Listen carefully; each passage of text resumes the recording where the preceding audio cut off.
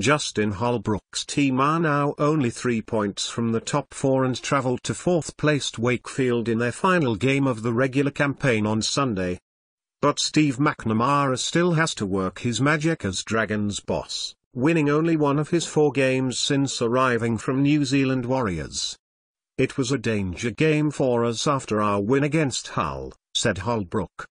"Everyone had automatically given us the 2 points, but you have to go out and earn them.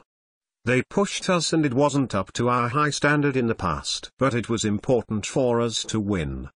Give Catalans credit though. They have some dangerous players and in the last few weeks they have played a lot better.